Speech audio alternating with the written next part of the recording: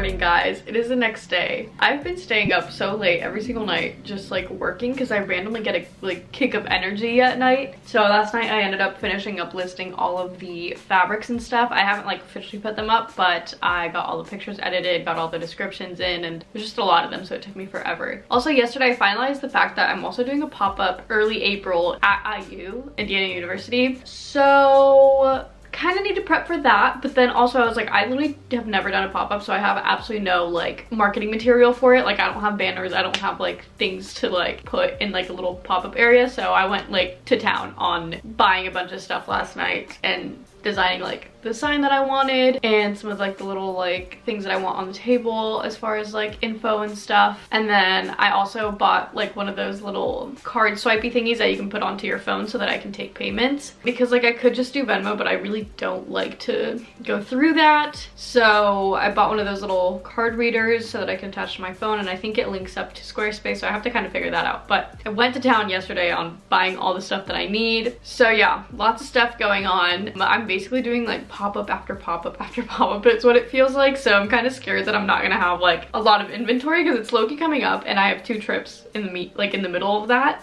So I feel like today is just like I need to get stuff done, or at least get stuff like cut out and get it like prepped so I can kind of distribute it amongst myself, Lily, and Starry while I'm like gone as well. So first things first though, today I want to finish up the order that I cut out, and then I also got the measurements for the one order that wanted it a little bit longer, so we'll cut that one out as well. And then we'll also cut out the nest dress order that I got just to get all the actual orders out of the way. And then after that I want to get started on cutting out just like inventory to start making. I'm also doing like a little pop-up event at the end of April, which I've talked about in Joshua Tree, and by that point I want to have like my summer collection kind of showing. I think that this collection is still gonna last through the summer a little bit. Like I'm obviously gonna keep it up until there's no more fabric left, and maybe it will last into the summer a bit, but I do want to have like my newer items ready for that time because I want to showcase that while I'm there. So I kind of need to get that like set up pretty fast, low-key, because that's coming up soon and I want to get that ready. But yeah, I'm excited though because I have really thrived off of the in-person events that I've done the past year, and I feel like it's been a hot minute since I've done one. I think like, literally New York Fashion Week was the last one I really did. So I'm excited. It'll be nice. It'll also be fun to do something here because I obviously have a lot of friends at IU, or just like a lot of people that know me, so I think it'd be fun to just like, you know, show up there and have people be able to like come say hi. So hopefully all goes well. But anyway, I'm gonna get sewing so that we can start getting through all these orders. I also need to go to the post office today and start dropping some of these off hopefully, so that's what I have planned. Let's get sewing. Later is the all-in-one social marketing platform that supports you as you grow your business to reach new audiences. Staying on top of all your social media can be really difficult, and I believe that planning things out is always the easiest way to go about it. I know as a business owner, I love any sort of planning tools, and this one is so good, especially for planning out your Instagram. You can also plan out other social media like Facebook or Pinterest or anything like that, but it's super easy to just upload a bunch of pictures, schedule your posts. I also love the fact that they have the hashtag suggestions because I always struggle with figuring out what hashtags to use, and then you can see what your feed's gonna look like, and it is so simple and easy to use. Something else that I really love about this is the fact that they also offer a blog with a lot of insights on how to grow your social media, whether you're a creator or a business owner, social media like manager, whatever you are. There's specific articles that can help you figure out what you need and how to grow your own niche in whatever you're doing. I obviously love the fact that they have one specifically for small businesses and brands because that is where I like to fit in and kind of look through all of those things. And I also love that they just have like specific categories for each social media because we all know that every single platform is so different. And specifically with TikTok, I love that they have articles that tell you like what's trending right now because it just changes so fast, and sometimes you don't really get to, you know, scrolling and figuring it all out for yourself. It's so much easier for somebody to tell you what to do. So I definitely recommend checking out all of their blogs for whatever you need help with, and yeah, everything will be linked down below.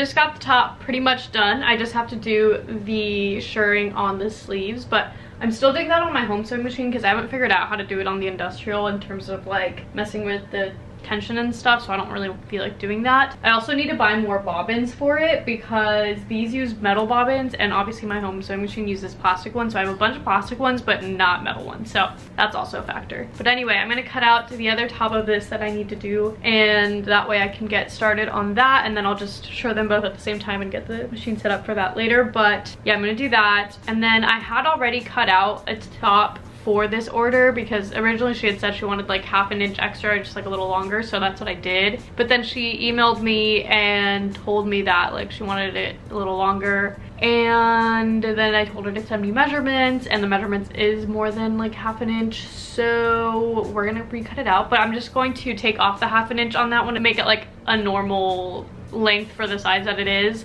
and then just have that as a pre-made piece, so like I'm not mad about it. I'll just have another piece cut out. Yeah, so then we'll get that one sewn up too, but I need to cut it first. But yeah, that is what we're gonna do. We're gonna cut and then continue sewing. I just want to get these like out of the way today so we can get started on other things. But I'm feeling good. I really have enjoyed sewing on this machine so much. It's so nice. Honestly, just having it level with the table is so underrated, and how much easier it is to like pass it through the machine and like not have to constantly be readjusting because of like fabrics like dragging down or anything. Literally makes the biggest difference, so that's been super nice. That's all I got. I'm gonna cut and then we'll continue sewing and see where the rest of the day takes us. Okay, so I just realized that the measurements she sent me are probably wrong because I told her to send me the measurement from her shoulder to her waist, and she sent me a measurement but then said shoulder to hip, and I can't do shoulder to hip because with these tops, the way they're structured, like if I wanted it to go past the waist, then I would have to change the whole dart system to be like a double dart kind of moment, because obviously the waist is the smallest part, and then it would have to go out again for the hip, so you can't just like make it longer and hope it works, because that makes the structure like go like this and your body goes in and out. So I tried to explain that best as I could to her and be like, I can only make it to wherever your waist hits, because this does hit above the waist, like the way that I have these made, they're like a little bit above so that you'd have like a little bit of midriff. So it totally makes sense to add more to where it hits your natural waist, and obviously people's torso lengths are different, but I just want to clarify that with her before I cut it, because it seems like a very long length, and maybe she does have a long torso and I just have a short torso and like I don't know, but I want to clarify that with her before I cut it out. So we're not going to cut that one out, but I am just going to go ahead and make the one that I had previously cut out. So I'm going to start sewing this one up just to half since it's already like prepped, and then I'll just cut it to the normal length that it needs to be at. And yeah, and then hopefully she'll answer soon and then we can get that started. But if not, I do want to cut out the Ines dress that I got an order for as well, and then I also have a flora top to make as well, so want to get those things cut out. But I'll start sewing this one up since I'm already at it, and that way we can just get those done and out of the way and not have like things piled up here. So yeah, that is what we've got. So now we're just gonna keep sewing.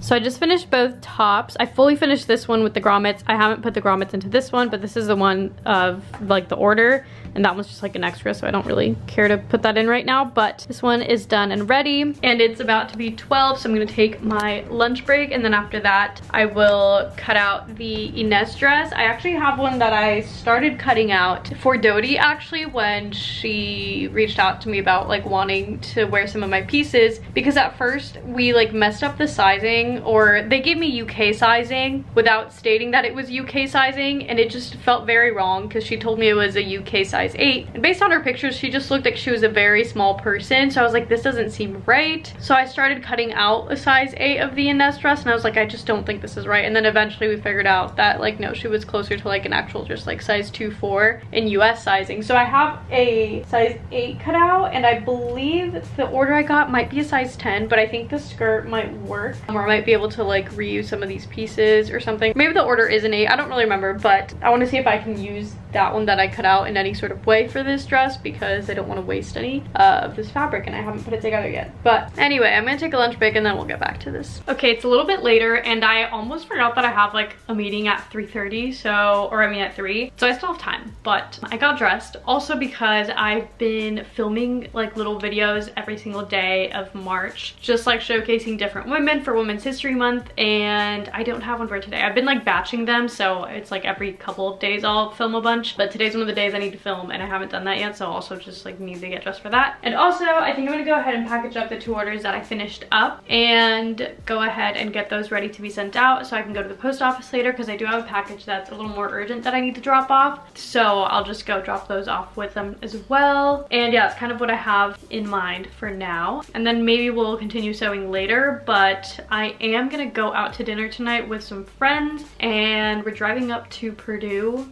because we're like family friends. So me and David live here in like the suburbs of Indianapolis area, and our friend Laura goes to Purdue, so she lives in West Lafayette, which is about like an hour-ish out, an hour and a half if there's traffic or whatever, but it's not terribly far. We see each other pretty frequently, but we haven't seen each other in so long. She actually came to LA with me the last time I went, so we've been like seeing each other a little bit more often, but we haven't been able to like all 3 of us like hang out in a long time. And David's about to leave for like spring break for a while, and then I'm leaving for Dallas and LA, and then Laura's also leaving for stuff, so we're really trying to make it work. So David and I are driving up there tonight to just have dinner with her, which I'm very excited about. But that being said, we're leaving early because obviously it takes an hour-ish to get there. So we might have a shorter day and might not get back to sewing today, but I do want to get all of this figured out and get kind of everything situated. So let's get packaging and then we'll see what we have time for.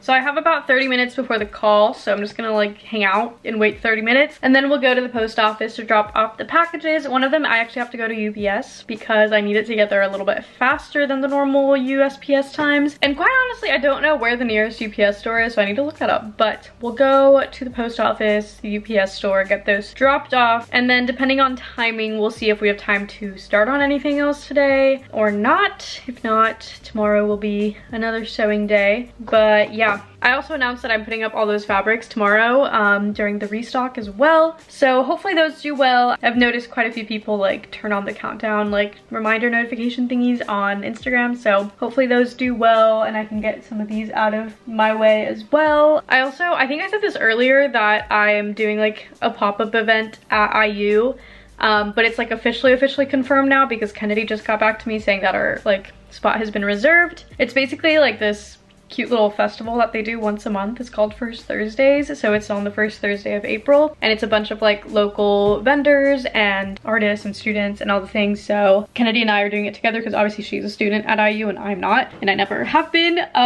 So we're kind of doing it as if like she's like a co-founder of the company, even though obviously she's not. She just works with me, but I don't really care. So we're gonna be running it together, which I'm excited about. But yeah, it's officially official, like we are confirmed. So that's really exciting. I really do need to start thinking about what I want to have made because yeah, I don't know. I have a lot of like little pop-ups coming up, so I need to really think this through. Yeah, that's all I got. I'll catch you guys in a little bit. So I just had the call, and then I actually had another call after that that was not planned, but Kristen from Adelinda, who is the person that I've done all my like California events and New York Fashion Week with, she called me when I was in the middle of the other call, so I called her back and we just accidentally talked for like 30 minutes, but just catching up on all the stuff for LA because she's also the one planning all of that and getting that situated. I'm super excited and I'm like so thankful to have like such a great working relationship with her. It's like one-on-one, which is really great. So vented to her about how I don't have anything really prepped and how I'm like super stressed, but she's like on the same page, so we're doing great. But I'm gonna go ahead and go to the post office now to drop off the stuff. There's actually a UPS store on the way to the post office, which I've never noticed, so love that. We'll drop that one off there too. And then by the time we get back, it'll probably be close to like time to leave for dinner, so maybe we'll just like edit a YouTube video for the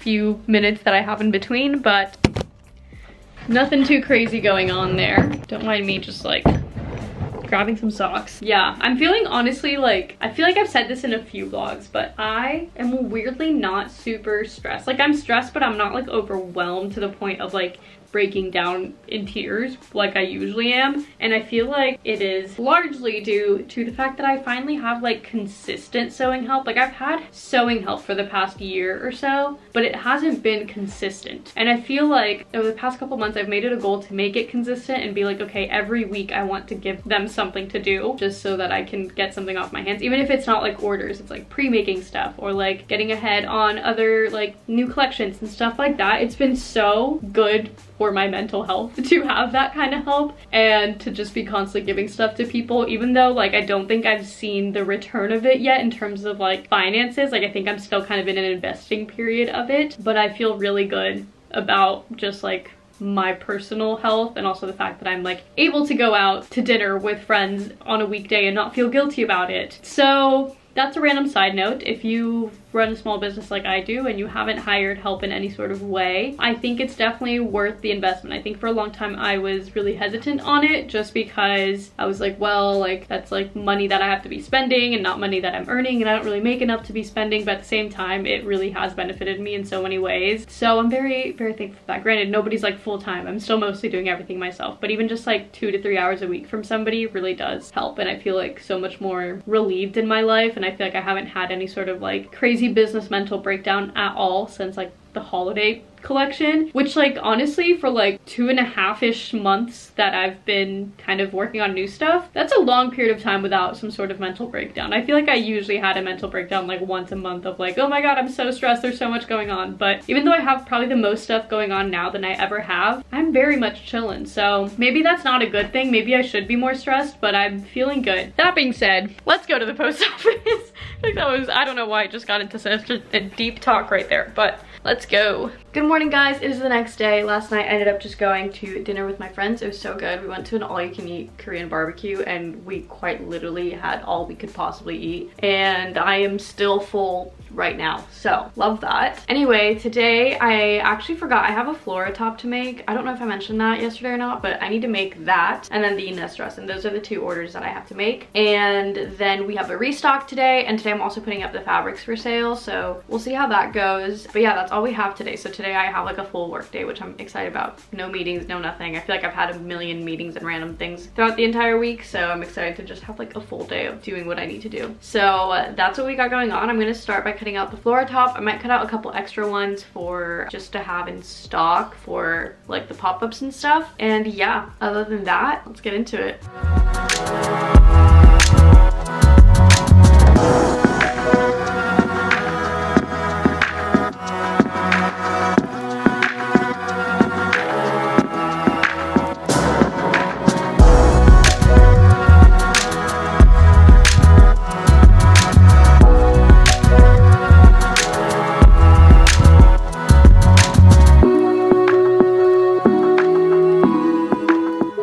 So I just went ahead and finished the flora top, so that is ready to go. I went ahead and cut out another one too, but I haven't started on it. This one I do need to send out though, so I will do that. I still need to kind of figure out the Inez dress and see if the one that I previously cut out is gonna work, because I checked and she put in a size 10, but her measurements I think might actually match a size 8 better, which is I believe what I cut out originally. So I want to kind of like see if that is one, because then that would be easier than having to recut it out. So I'm gonna check on that. But I also want to like low-key finish up these freaking purses that I've never finished. My zero waste bags, I've literally had them there forever, and I was like, oh, I'll just wait till I get an industrial machine because it'll be easier to like top stitch around it, and I still haven't done that. So I think I might do that today too, just before I get any more like orders with the restock or anything. I mean, I don't know if I'm gonna get any or not, but like if I do, I want to kind of just get ahead on other stuff. So that's another thing I want to do today. Just trying to take it slow so I don't lose my inspiration in all of this, because I need to get so much stuff done, and I'm trying to not like overwhelm myself so that I don't get in a creative block. So that being said, I'm gonna go ahead and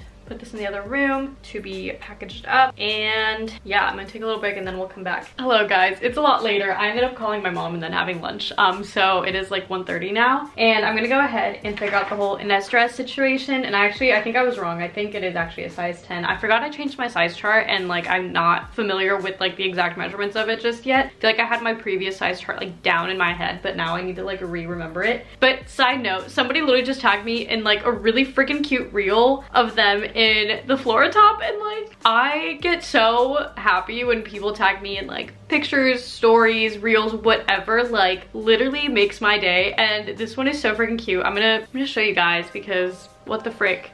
Like she did a cute little like unpacking, like so freaking cute. And she styled it 2 different ways, like a little casual one. And then she did it with like this beautiful freaking skirt. I'm obsessed with this. It's such a freaking cute combo. What the heck? I'm literally so honored. I love when people send me stuff. So that just made my day. Anyway, I'm gonna figure out this whole Inez dress situation. I think I need to probably cut out the pattern. I have a couple extra ones that I haven't like cut down to a size yet. So we'll probably have to do that and get started on it. I don't know if I have zippers. I need to see if I have a zipper. I think I do, but I need to double check that. And yeah, let's figure this out.